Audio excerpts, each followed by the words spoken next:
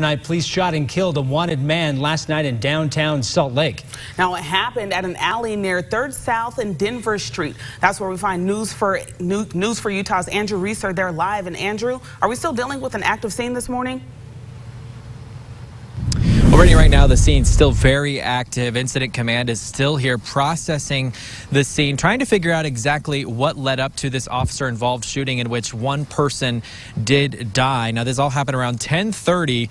Officers say they were pursuing two vehicles containing at least one wanted suspect who was wanted for some felony crimes. They ended up in an alleyway in downtown Salt Lake City. After trailing those vehicles, West Valley City Police are now investigating after one of those officers fired shots. This involved officers from Salt Lake City's Metro Gang Unit. Both of the officers, one from Unified Police Department and one from Saratoga Springs Department.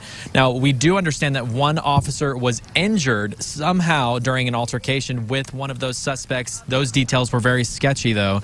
But we do know that the suspect who was shot died en route to the hospital. 3 other people who were with him at the time of the shooting are now being treated as witnesses.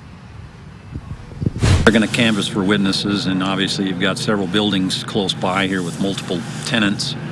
They're going to be looking for cameras that might be mounted in the area.